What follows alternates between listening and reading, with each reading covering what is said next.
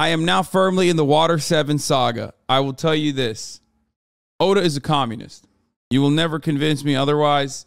He is a man who absolutely admires, mythologizes, romanticizes the proletariat, okay? He has made the most goated proletarian squad, okay? Within the saga of Water 7, we got to experience, and I mean everyone that's seen Water 7, has experienced one of the greatest group of teamsters, stevedores.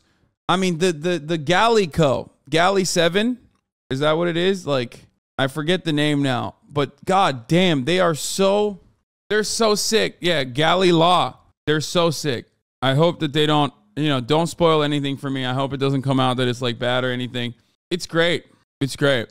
Yeah, Galley Law is it seems great. Like, they beat the asses of like the pirates that didn't want to pay him, and I was like, I'm hooked. Because what is my one take always? I always say the customer is not always wrong, right? As a matter of fact, the customer is usually wrong. Even in the first episode of Water 7, they demonstrated that. They demonstrated that the pirate customers were wrong, and they beat their fucking asses. They were like, oh, we're not going to pay for this. We're pirates. And then they were like, oh, fuck you, bitch. Guess what? I loved it. I love that. I mean, I'm a fan. I'm a fan so far, okay? It's great. It's great. It's awesome. Love to see it.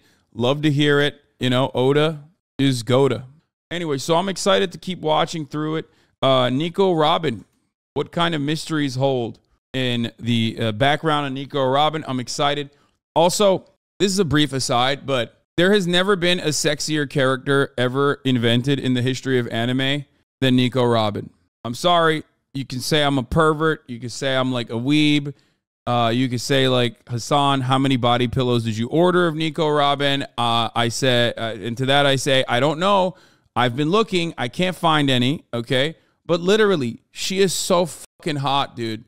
She is so sexy. No, Nami is not best girl. Nico Robin is unironically the best girl, not of One Piece, but just in general. Okay.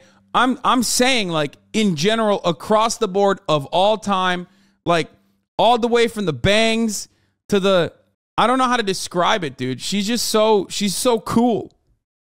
Nico Robin supremacy. I'm on my hands and knees saying, Nico, you are the GOAT. Now, I don't know. Stop saying, are you sure about that? Because you know some shit that I don't know. Okay. But yes, if I were to choose a waifu, it would not be Faye. It would be Nico Robin.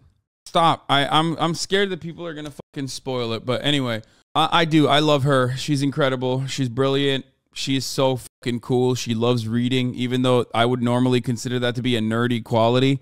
With her, she makes it work. Okay. She does. She fucking does. She's so sick. GOAT. Absolute fucking GOAT. Okay. Reading is just old podcast. Yeah, whatever. She just because she dresses like you, Lamau. Dude, come on. You're going to really tell me that this is not the greatest fucking character ever created? I mean, really? You're going to tell me that she is not the sexiest? Like, her fits are on point every time.